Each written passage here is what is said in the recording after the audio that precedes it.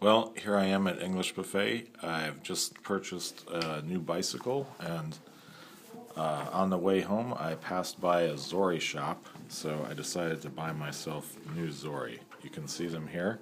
These are my old ones, and these are the new ones.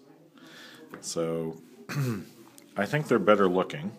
The problem with the old ones was they're starting to break. And also on the bottom you can see they're all worn, so they were slipping every time it would rain. I would almost fall over. So the new ones have some treading. This new surface is basically like just rubber.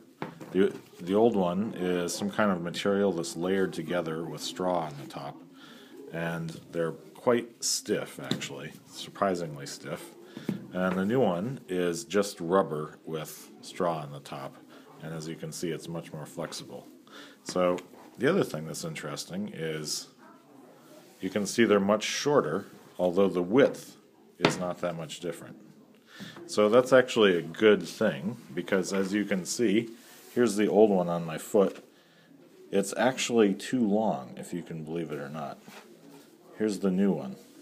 This is the way that the zori is supposed to fit according to Japanese style. When I bought this one, I couldn't get one that was large enough, or small enough. So in order to get my foot in, the width-wise, I had to get one where the length went off the back of my heel.